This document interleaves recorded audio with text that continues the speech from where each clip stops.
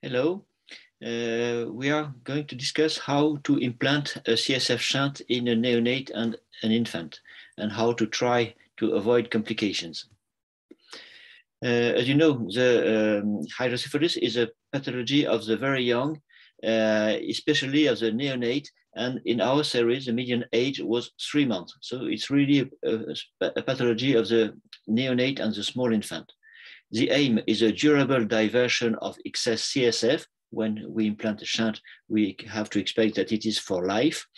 And endoscopy is rarely a first-line option in the very young because the conditions are not good. The cause of the hydrocephalus is mostly extraventricular, and the healing properties of the baby make that a stomy does not remain patent. Here we have an example of a baby who had a ETV, and you see that it is working beautifully as a ventricular subgaleal shunt. So shunting is a by default indication.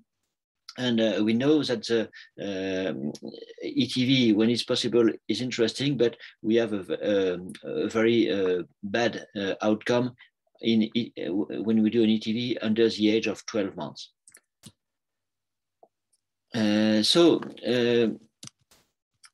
The VP shunt, we have to choose first which material we have to use. We know that there is a risk of revision which is high during the childhood and later life. So we have to avoid using latex gloves, because if we do, the patient may become allergic to latex and have to have severe reactions later in life. Then we have to define which CSF access we choose. And generally, we use a ventricular catheter with a reservoir. We have to anticipate growth. That means it's better to use a striped catheter because it gives much less reaction to the immune system. You see on the left barium impregnated catheter, which is laden with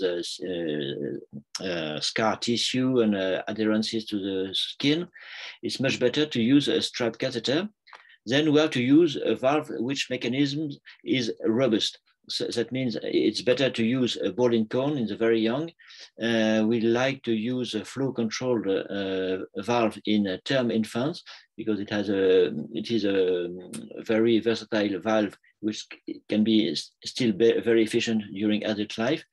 So our choice used to be between an OSV2 valve and an Atlas valve. However, the Atlas valve has been phased out of the catalog of Integra. So we have to find another solution. Then we have to prepare the skin. It's better to avoid shaving because it creates skin lesions which can be the cause of infection.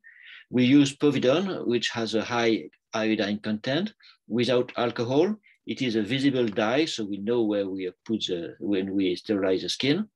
And there is a question of the risk of thyroid depression, which is theoretical. It has been published in burns, in cardiac surgeries. There have been several publications. However, the actual risk of hypothyroidism in these patients is theoretical, while the risk of infection when we use when we don't sterilize well the skin is high. And we know that infection is very deleterious for the development of the child. So then we have to install the patient in the operating room. The imperatives are to be obsessive with asepsia. We have to keep, so we have to be careful about the timing, the airflow, the skin preparation. We shall emphasize this a bit later. We have to keep the child warm. We have to use an overhead heating, which is better than hot air because hot air can create a flux of air which can spread dust and creates a problem about asepsia. Then we have to access to the ventricle with the head turn. We have to organize a tunnelisation, which is best prepared when the shoulder is lifted on the shunted side. And we have to clear the abdomen, and we have to take care of the iPad. This is a baby with a Cruson syndrome. He had exophthalmos, He needed an iPad, and he also had a gastrostomy, a colostomy, excuse me. Then we have to take care of the tube, because if we remove the tube while removing the drapes at the end of surgery, the anesthetist will be very upset. We have to take care of the IV line, of course, the temperature probe, because if it comes out of the anus of the baby, it will soil the operative site. Then we have the gelatin, the monopolar, the vacuum mattress, and hot air in this case. We have to take care of everything and clear the way for our shunt. So the access to the abdomen must be clear. Then we have to respect the airways. So during draping, we put some compressing before applying the adhesive drapes, because when we remove the drapes, we have not to remove the tube, the IV line, and so on. And we have to allow some access for the anesthetist. When he has to put a stethoscope on the child's thorax, for example. So we have to share the space. Then the incision. We have to be careful to do a right angle incision, because if we don't, the skin will, during closure, the dermis will be exposed, which can be a cause of infection. The incision is better accurate. We cover the skin flap with a gauze which is impregnated with betadine to avoid contact with the hair follicles, which are not disinfected by the surface disinfection. We use povidone on skin incision. We cover the skin cuts with gauze impregnated with povidone. Then we have to insert the ventricular catheter. It is very important to have a very reliable landmarks. So the entry point, we use a double obliquity with the catheter placed in the atrium in an anterior and internal and superior double obliquity. We do a burr hole which is very narrow. We do a burr hole generally with a regine in small babies. The place is regularly on the site of the lambdoid suture. So we don't need a motor or a burr. We just use a regine. We do a very narrow dural hole because to avoid CSF from leaking around the catheter. We penetrate the atrium at 45 degrees. We aim at the bregma, and we put a landmark on the floor. This is the point of entry, which is midline between the external ear canal and the inion, and the burr hole is just a little bit above this line, and we aim at a landmark we put on the floor, just a piece of tape on the floor before draping, so we can aim very well before the drape are put. And when we penetrate the ventricle, we feel the penetration of the ependymal layer by the catheter. It can go wrong. Here you have a gallery of all the possible failures of placement of the catheter, which can be, there is a huge variety, as you can see. So we can ask whether navigation can be an indication. In many institutions, navigation is systematic. We think it's not necessary in most cases because the ventricles are large, and when you have good landmarks, when you have a good training, there is a very low risk of the catheter going wrong.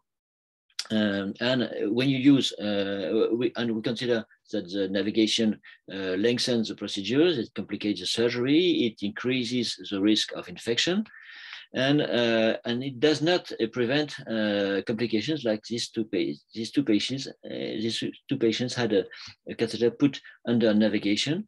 It can work, but it's not exactly what was aimed. So even with navigation, it can be complicated. Tunnelization, we do a tunnelization from top down, pre-sternal. It's important to be midline to avoid passing behind the clavicle, as you can see on the right.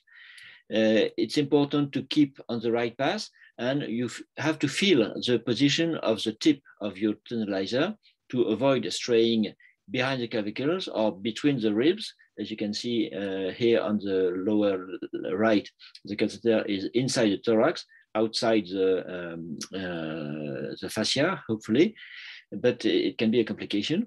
And also, if you have a wound of the jugular vein, the catheter can be aspirated inside the heart. So the tip, our tip to when you tunnelize towards the navel, you can shift the abdominal wall to place the right target just in front of the tip of your tunnelizer. It can be difficult to navigate the tunnelizer. It can be easier to shift the abdominal wall because the child is sleeping, the vessels are slack. And this way you can tunnel your way down to the navel. It's important to fixate the valve to the skull. The pericranium can be very fragile in newborn, so it can be interesting to fixate to the bone itself. You can go through the bone with just the needle of your thread, and you do a figure of 8 fixation to avoid a knot which is too tight on the bone, because it can necrose. If it necroses, the fixation will not hold. Then you have to access the peritoneum. There is a saying is that if you are not 100% sure you're in, you're almost 100% sure you're out. So it's important to do it under vision control. We avoid the Portnoy trocar. I think the indication is the dustbin.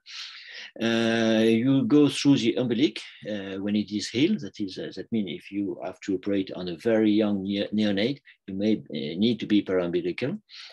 If there is a hernia, it can be a problem. So you may need the help of a visceral surgeon. And when you have access to the peritoneum, you can put the length of catheter you want, and there is no limit to the length of the catheter, which is the beauty of the ventriculo-peritoneal valve compared with the atrial valve. And the catheter should not be shortened, because you have to put a length enough for the full growth. And if you shorten too much the catheter, you modify the properties of your shunt and you decrease its resistance. Skin closure should be meticulous. We use inverted knot on the facial plane, and we use rapid resorption film thread to avoid to have threads trespassing through the skin, like here on the left, which can be the cause of infection. We use rapid. We use triangular. We don't use triangular needles in newborn because it can be the cause of CSF leak. It causes. We avoid braided film threads in newborns because it can cause a mesh effect. We prefer to use a tapered needle and rather than a triangular needle. And this is the kind of suture we do in newborns. We put a steroid dressing, which is changed every second day until the suture is removed or shed. This is a baby with a ventricular subgaleal shunt. You can see that this is very efficient. The prevention of infection is very important in these babies, which are very fragile. There are many causes of infection, so we have to be very assertive and paranoid regarding the prevention of infection. So it's really a task for mad dogs. I explain you why. T is for timing. The operation should be first in line. That means we have to start the big surgery later. Air circulation is important. We have to close the doors. Everybody should wear a mask. There should be we should be in a flux with a good direction, or preferably with an overhead heater, than compared with a warming blanket. Skin preparation is very important. We use iodine, no shaving. 4 is for 4 persons in the room. That means the surgeon, scrub nurse, circulating nurse, anesthetist, as few tourists as possible. Manipulation should be reduced to minimum. Minimal manipulation, does it mean no touch? We don't see how we can do a no touch without damaging the catheter, so we don't do it, but we use, I think double gloving is very important. A for antibiotics, we use it intravenously at the time of incision, and we also soak the implants in serum with antibiotics. D for duration, the shorter the operation, the better it is. We have to keep things simple. D for dressing, it's important to be a control freak, especially if the child is in intensive care, because many of our visceral colleagues do not put a dressing, and we have to be paranoid about the dressing of shunted patients.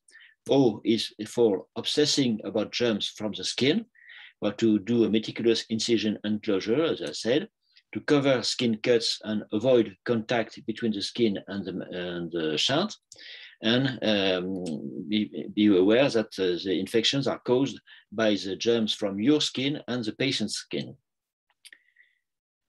We have to interact with the anesthetist before and during and after surgery for respiratory concerns, the intubation, the positioning. When we rotate the head, there may be some kinking of the tube, or the intubation can become selective. We have to discuss if the child can be extubated after the surgery, especially the premature. They may need to be ventilated 1 day or more after surgery. Temperature is important to be aware of. We know that body temperature drops when the child is exposed, especially if he is wet with betadine. We have to discuss about the antibiotics, which are very important, as I said. Also, when we open the shunt, we know that the ventricular volume will drop very fast, and it can be the cause of a circulatory collapse, because the brain expands by vasodilatation. It creates a third sector. And also we have to discuss about pain during tunnelisation and after surgery. So these are the different interactions we have with the anesthetist, like the tetrachs, the Roman tetrachs, which are displayed in Venice. So in conclusion, we have 2 obsessions: that it works, that it does not get infected. We have to remind ourselves that simple is beautiful, but that God is in the details. So it's very important to become a shunt expert. And as Niels Bohr said, an expert is a person who has made all the mistakes that can be made in a very narrow field. And as you may know, Niels Bohr, which was a Dane, was also one of the fathers of the atomic bomb. I thank you for your attention.